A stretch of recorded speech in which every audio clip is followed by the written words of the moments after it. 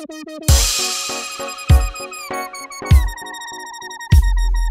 are very few things that you interact with as much as you do with the Windows taskbar, which is a small bar found at the bottom with all of the different apps that you can open, and you can essentially see all the different apps that are open.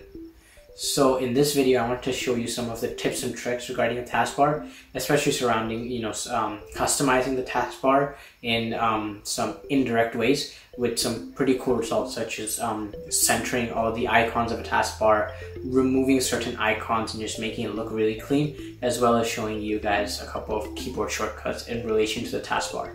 So without further ado, let's get right into it. Alright guys, so now that we're on the laptop again, we can check out how to start customizing toolbar. The first thing I want to show you guys is actually how to make the toolbar nice and clean.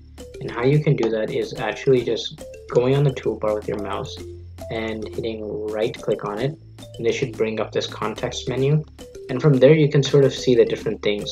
So I've actually hidden search because search is really easy. Like all I have to do is just hit Windows and then you can start searching again, and it doesn't have that, it basically clutters up the taskbar in my opinion, so I just have it to hidden. I have all these things off, so a lot of this will be checked for you by default, so just uncheck all of these things. I pretty much just have everything unchecked here, as you guys can see, and I would say that this is best. And actually from there, the next tip is to actually move it around. All you have to do is make sure that the lock taskbars, like this option, is unchecked. So once you've unchecked it, all you have to do is hold it and drag it to a corner. So I'm dragging it to the right, dragging it to the top, dragging it to the left. In my opinion, you could do it to the top, sort of make it like Mac in a way, but I personally prefer the bottom because it looks the most cleanest and it's just the one I'm most familiar with. So from there, we can move on to actually centering the taskbar. And how you do that is by going in toolbars, clicking on new toolbar, and what you want to do here is you basically just want to go to any random folder, and you just want to go and create a new folder by using this and this new folder. Just call it toolbar. As you can see, I already have it, and the name doesn't matter, it's just a dummy name. So they make sure it's empty and then select folder. And make sure that you're never going to put anything in it. So all you need to do now is you'll sort of see this pop up, right? And yeah, once again, make sure that all taskbars is off. So you should be seeing these different lines here. So what you want to do is take this line, so click, hold it, drag it all the way to the left side. Once it's here, it should look something like this. And now what you can do is go to this line, which is our main taskbar, and sort of move it. And all you need to do is sort of manually sort of make sure that it's in the middle. So I can't really fully see if it's in the middle, but this seems about right. And when you think it's about right, what you want to do is go back to here, right click on it and bring up this context menu, then go in, show text off, go back, show title off. Now you can see it's much cleaner. And all you need to do, not task manager, my bad. All you need to do is hit lock all taskbars, and as you can see, it does it. So yeah, just a quick tip, it sort of squishes this to the right, to the left a little bit because of this, so this disappears. So I would recommend moving it, sort of offsetting it a bit more to the left, and then locking all taskbars. There we go. So that sort of gives it a much cleaner effect and looks a lot nicer.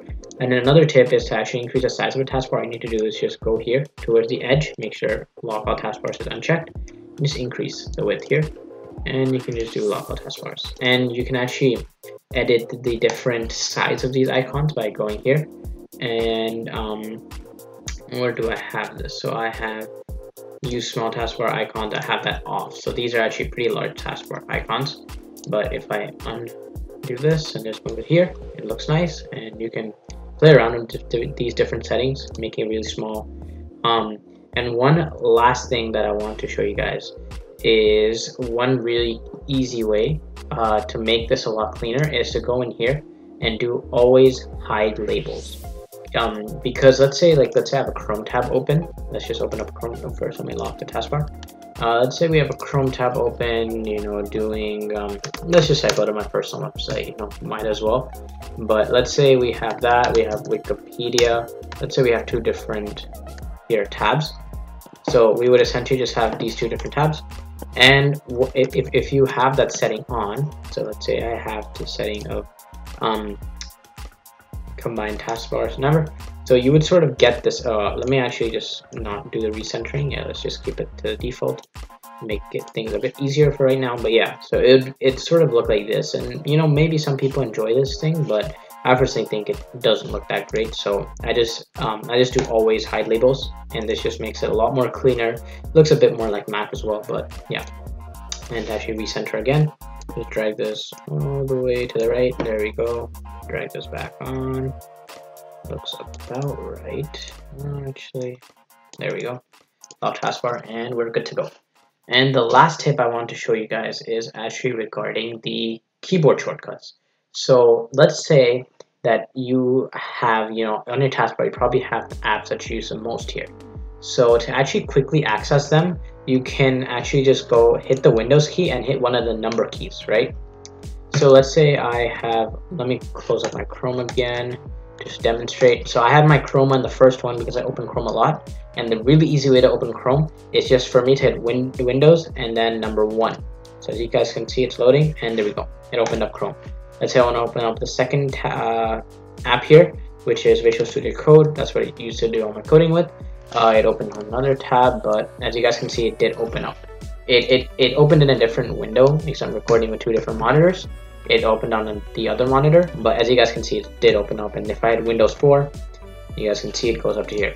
So I believe it only supports up to number 9, so you can't do like Windows 1 and then 0. Plus that'd be pretty efficient because you have to have 3 different fingers like on the buttons. So that's why I usually organize in such a way that the first 9 are the easiest and in the order, right? So Windows 1 is very easy to do. So I usually have that be my most used app, which is Chrome in my instance.